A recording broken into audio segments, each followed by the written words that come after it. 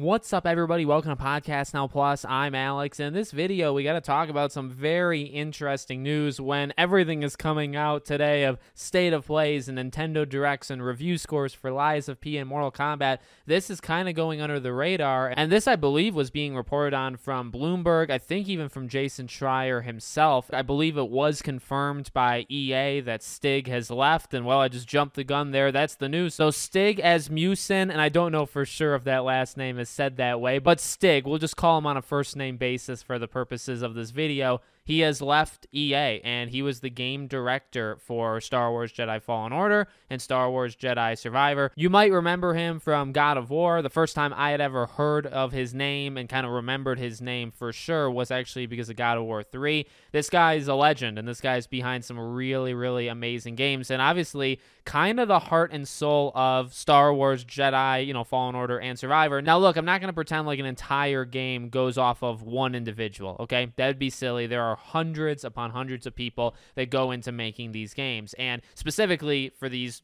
Star Wars games, making them extremely good. I think people are worried. I think they have every right to be kind of concerned that you having the lead of that team. So although there's hundreds of people that put the work in and made, I think, two excellent, amazing, whatever adjective you want to use, these Star Wars games are extremely good. They're no run-of-the-mill games. They're a step higher. And although there's a lot of people that, went into that, their leader is now gone. So I am kind of concerned about that, just like I think the internet is concerned. I guess one thing to kind of throw out there just to dispel anybody that might think it, the third game, they're totally going to make a third game. We saw how fast the second game sold. It's selling incredible, and it's making them a lot of money. They are absolutely going to do the third game and, finish out the trilogy. We talked about that a lot when Jedi Survivor first came out, and so there's no way that game gets canceled. There's no way I think anything massively substantial, I guess, happens to the development of it. I think if it's going to come out, say, in 4 years,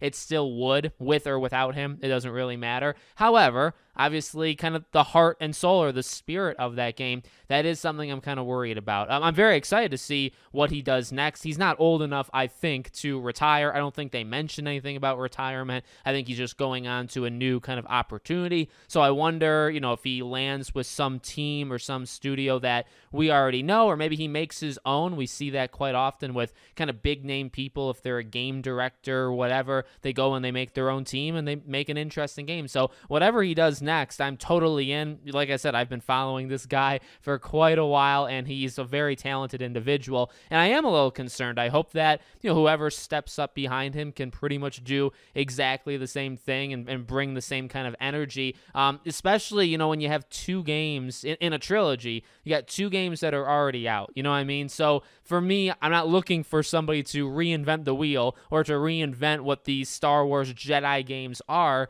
You've done two. You only have ideally one more. I mean, you could, I guess, make more after that. But I mean, focusing on the more short term, right? You finish off the trilogy. So we're not looking for a complete reinvention here. We're looking for whatever they were going to do with this third game. I hope they're still able to do it. And, again, not going to pretend like it all starts and ends with him, but he is their leader. And when your leader leaves and he leaves two games into a 3-game trilogy, that is, I think, in some ways alarming, but as long as they have people that can kind of pick up the pieces, I think they should be okay. I'm not gonna cry about this. I'm not absolutely concerned that the game's gonna be a failure now. It's just something I think to watch out for, right? We'll have to see what this actually does as the years progress. It's gonna be a while until we see this game again. So let me know what you guys think in the comments. Make sure, as always, you're subscribed, bell icon turned on, and I hope to see you all on the next one.